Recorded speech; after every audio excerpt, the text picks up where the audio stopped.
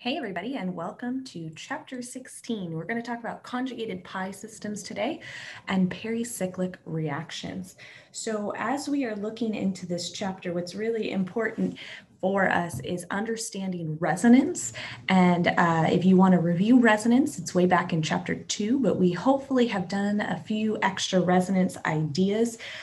This unit is going to be all about resonance in specific types of systems. We're going to see paired with this unit aromatic reactions in chapter 17 and 18. All right, so the first thing that we want to talk about is what is a diene. We know the alkene functional group is a carbon-carbon double bond, where both of those carbons are sp2 hybridized as a sigma bond and a pi bond incorporated into that carbon-carbon double bond. Now, a diene, literally two alkenes, and there are three ways that those two alkenes, or the two carbon-carbon double bonds, can be observed in a organic molecule.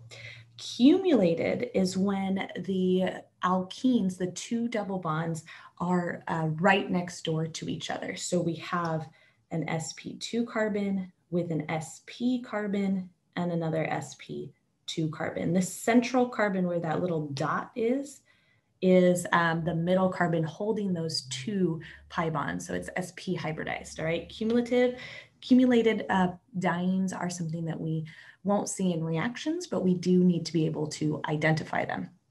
Conjugated is when we have a system of two double bonds that are separated by a single bond. Every atom in that system, the four carbons that I've highlighted there, are sp2 hybridized. That is the class of diene that we are going to be talking about in this chapter. Isolated dienes are a set of two alkenes that are separated by more than one single bond. They are going to be separated by an sp3 hybridized center. Now, out of these, we can see how the conjugated system is a continuous system of overlapping p orbitals. If I just kind of zoom in here, cumulated, because of that central carbon being sp hybridized, remember pi bonds are, if they exist on the same carbon, that central carbon has to have pi bonds that are 90 degrees from each other, because that's where we get the p orbital. The x, the y, and the z plane of the p orbitals are all 90 degrees from each other. So there's no resonance there. Pi bonds are perpendicular, and so there's no conjugation. There's no resonance between those two cumulated pi bonds. Conjugated, they are able to resonate. Notice how this overlapping system of p orbitals is allowing for every p orbital to overlap together. They're all parallel and they're all lined up. Isolated pi bonds are separate. There's no conjugation, there's no resonance, because there's this brick wall right here of the sp3 hybridized center. Now, this chapter is going to again focus on conjugated systems and the special properties that they have with them. Heteroatoms may be involved in a conjugated system. We'll see that later on in chapter 21 as well. So you could have two pi bonds that aren't necessarily carbon-carbon double bonds, right? They could be carbon-oxygen double bonds, or as we see over here also on the right-hand side, carbon-nitrogen double bonds. How do we make them? Well, that's a great question. Preparation of conjugated dienes comes from looking at sterically hindered bases that can be used to make a terminal double bond, right? So just looking at something like 1,3-butadiene over here, 1,3-butadiene. Naming not required, but when we're looking at how did I name that, we should make sense. It's a butyl group. It's a 4-carbon chain on carbons 1 and carbon 3. If we're counting left to right there, that's where the double bonds start, and there are 2 of them, diene there. If we had a 2 leaving groups, right, we can make 2 pi bonds. We'll practice synthesis when we get together. Now, the single bonds that are part of this conjugated pi system are technically shorter than their typical single bond. And what that is due to is partially to the idea that the carbons of that single bond are sp2 hybridized. We know the sp2 hybridized orbital is smaller than the sp3 hybridized orbital. Remember this type of a chart.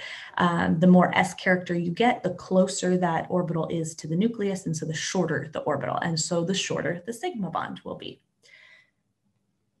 We also see that in terms of stability, conjugated dienes are more stable. One pi bond reacting to hydrogenate, right, to form a single bond, to add two hydrogens, takes or releases negative 254 kilojoules. If we think about the double bond, we see that there's actually a 15 kilojoule difference. So when hydrogenating two alkenes, two isolated alkenes, it's actually releases more energy than two conjugated dienes. And so what that means is that the conjugated system must be lower in energy starting. And so we want to investigate that in terms of why is it more stable? What is it about these dienes that are conjugated? What gives them more stability? So let's look at just a practice problem real quick and finding the conjugated system. So take a minute and find the conjugated one here. And we'll be able to rank these in terms of understanding what is stable or unstable. Pause the video if you need to. Okay, this one first is the most stable. Why? Because when we're looking at the stability of conjugated systems, the more conjugation that we have, the more stable. All right, and so this one has 3 pi bonds all stable. And then we'll look at these two. I'm going to highlight them 2 different colors. There's 2 pi bonds here that are stable, and there's 2 pi bonds here. Let's do them different. That are conjugated. Both B and C have conjugated systems. There's less conjugation, but what we want to be able to decide here is substitution. Remember, mono-substituted alkenes are less substituted than di-substituted alkenes, and they're less stable than tri-substituted. So looking at this is a tri-substituted alkene. It's got 3 carbon groups. This is a di-substituted. Over here we have a tri and a tetra. So B is the second next stable, right? So if this was number 1, most stable, this one's number 2. Because of the more carbon groups attached to those carbon-carbon double bonds, they are more stable.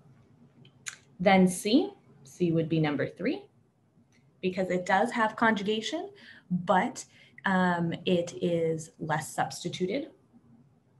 And then finally, number 4, least stable, no conjugation.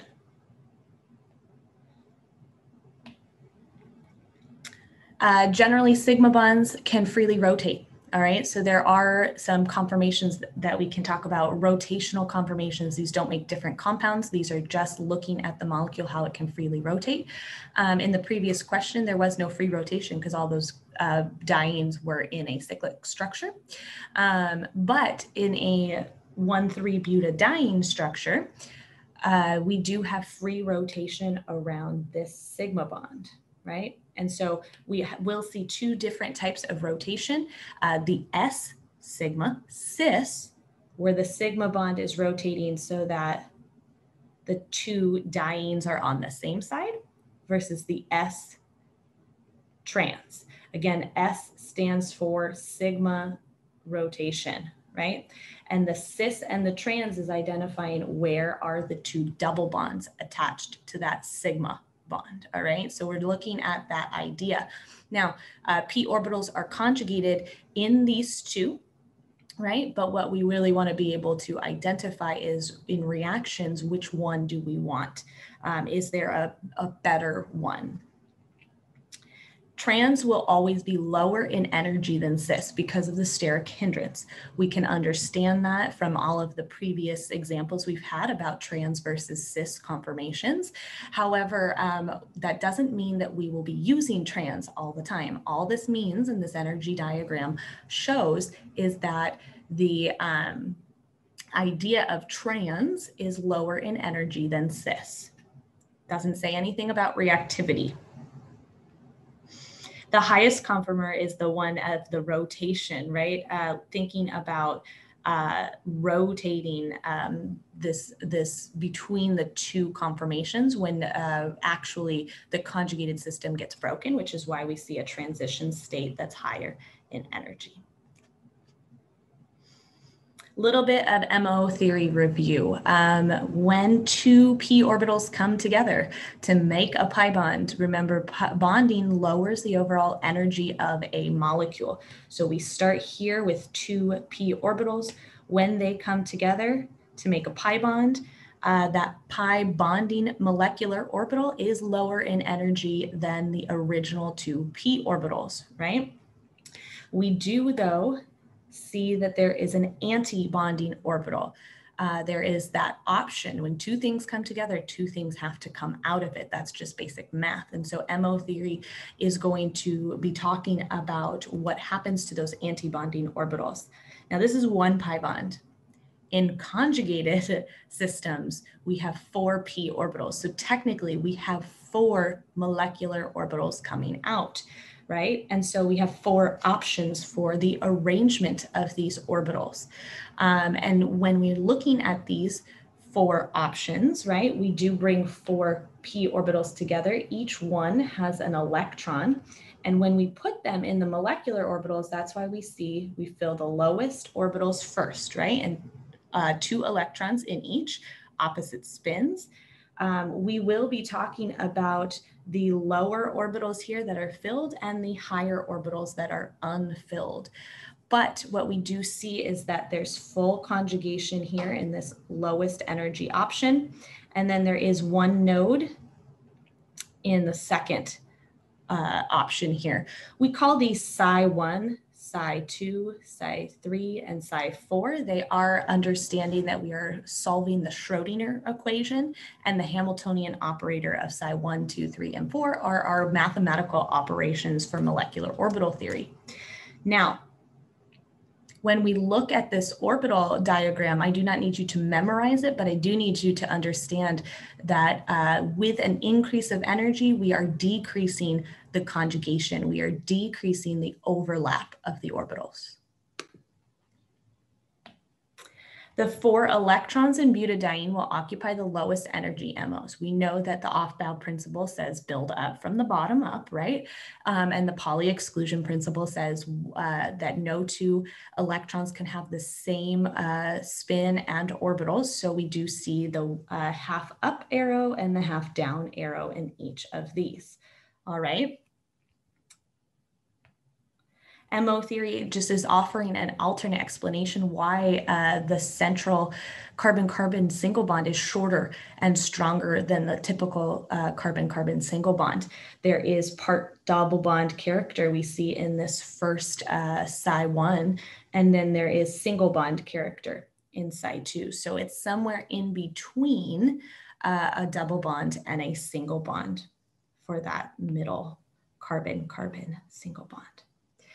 Yes, we can think about 3 pi bonds, a hexatriene, and we see that the only thing I really want us to see here at this point in our lives is that when we have 6 p orbitals, 1 electron in each, we get 6 options for molecular orbitals, right? There is that 6 to 6 relationship.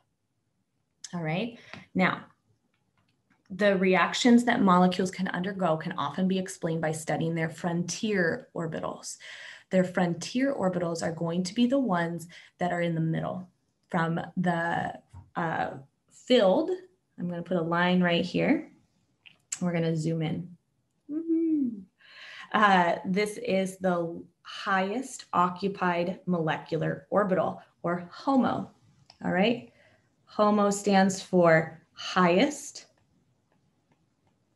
occupied molecular orbital, right? MO.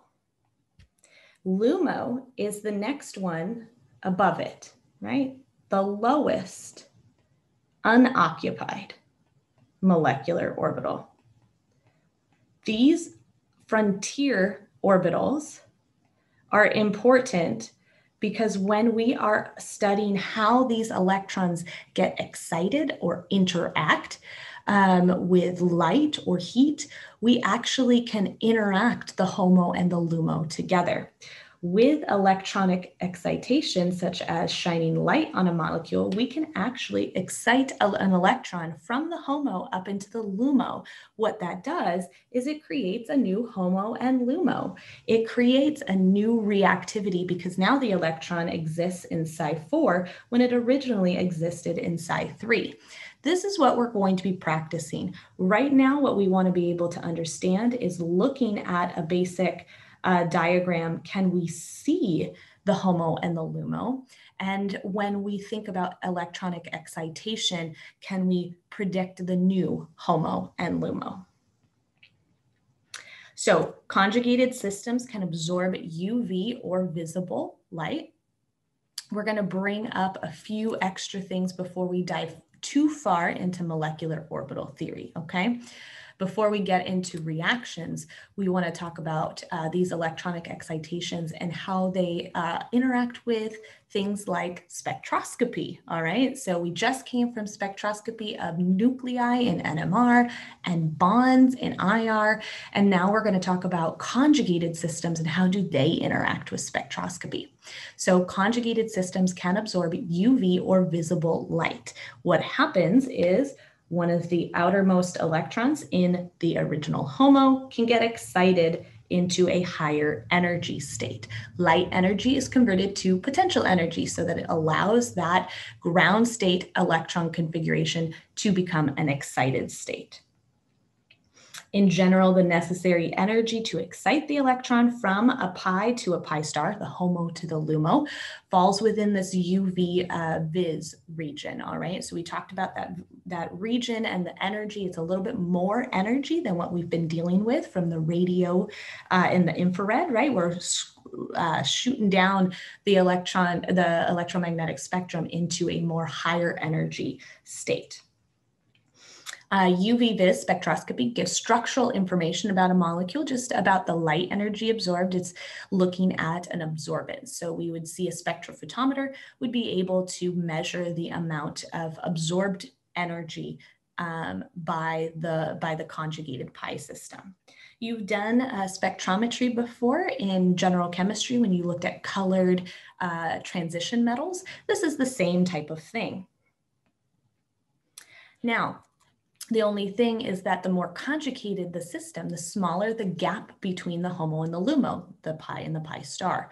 So the smaller the energy gap, the greater the wavelength. And so we can start to see two systems, two pi bonds. Conjugated is usually absorbs energy around a lambda, a wavelength of 217 nanometers.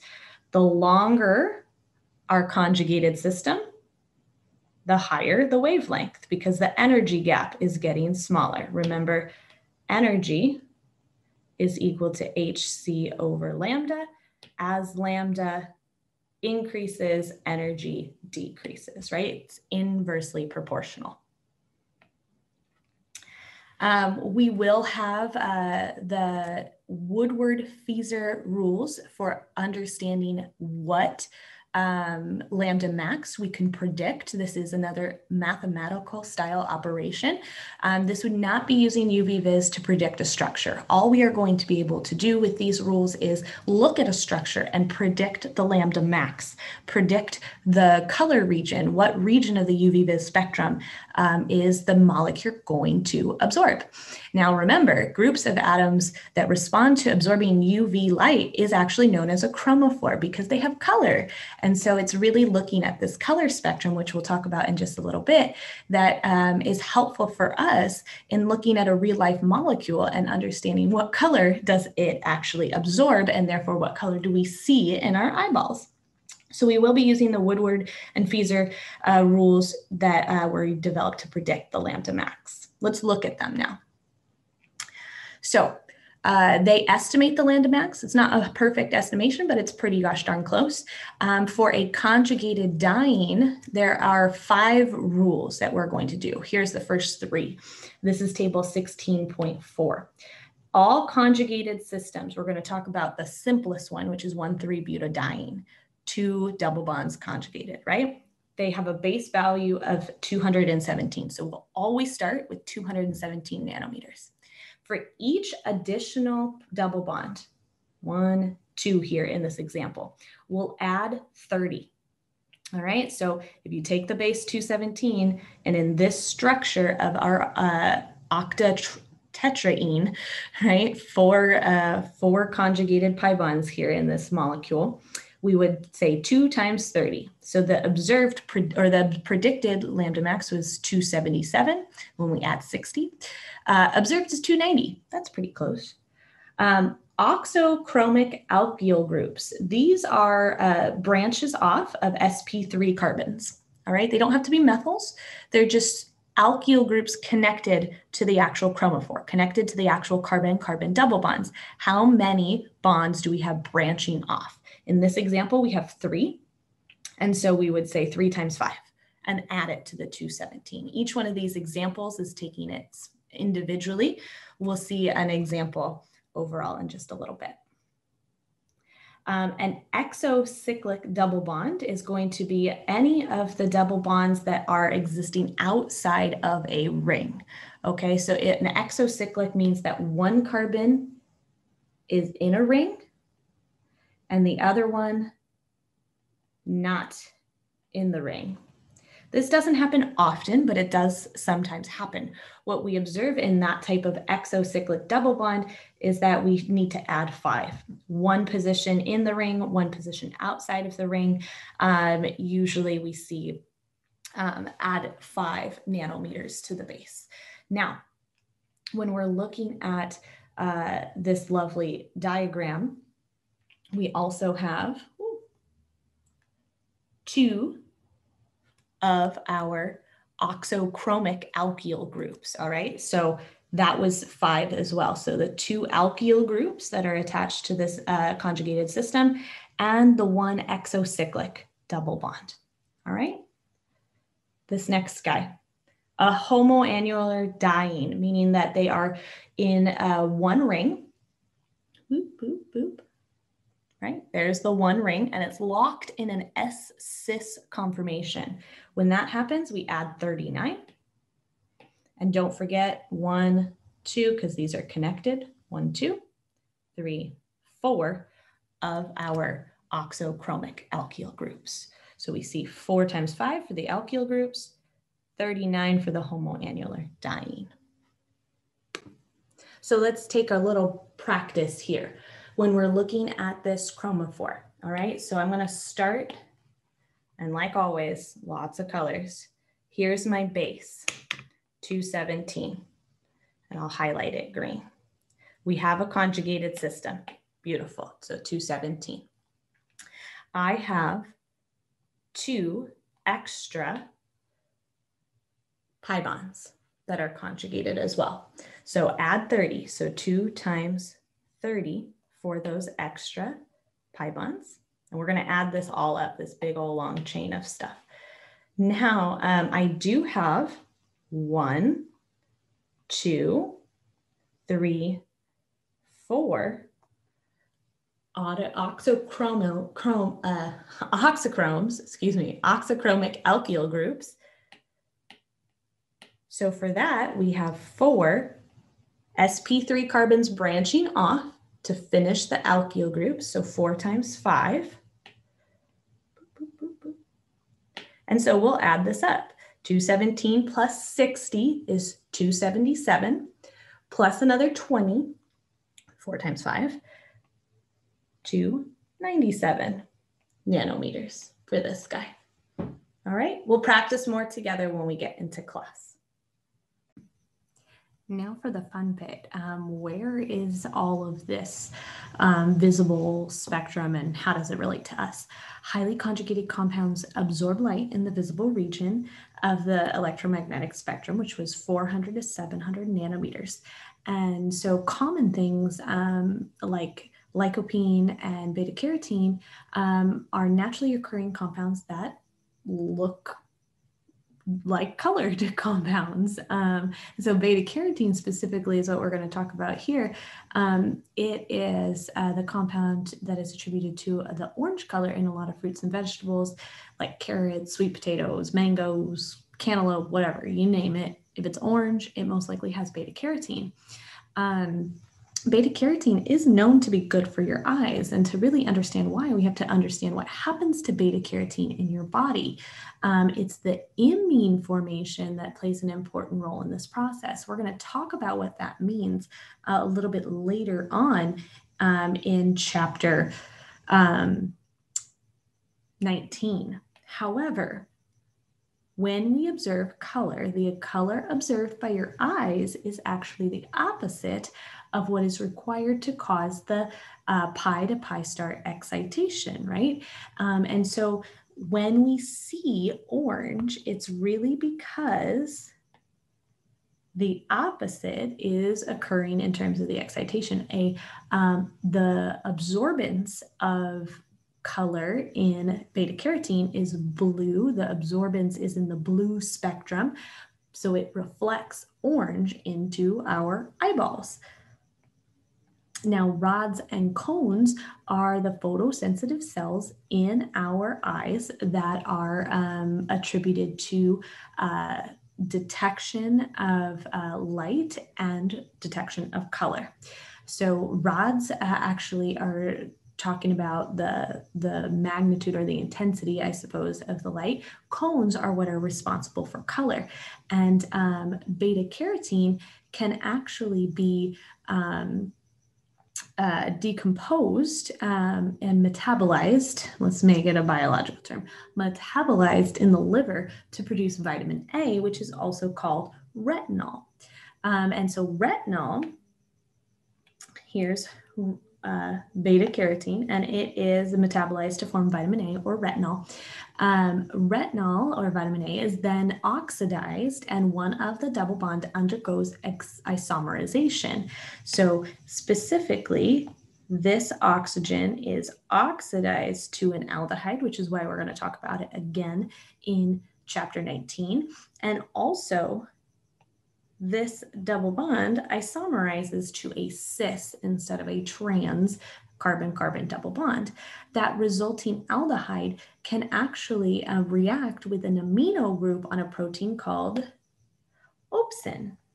And that amine group reacting with the aldehyde forms an imine. We're going to talk about this compound a little bit later on, again, chapter 19, but it's that imine group that is photosensitive. So rhodopsin can absorb a photon of light, initiating a photoisomerization of the cis double bond back to the trans, and that resulting change actually triggers a signal that is ultimately detected in the brain and interpreted as vision. So yes, not only beta carotene, but vitamin A is very important for our vision. It's that vitamin A that then is isomerized to the cis conformation, cis retinol, and then reacts in our cones to detect color, right? And to detect light. And that is interpreted in our brain as vision.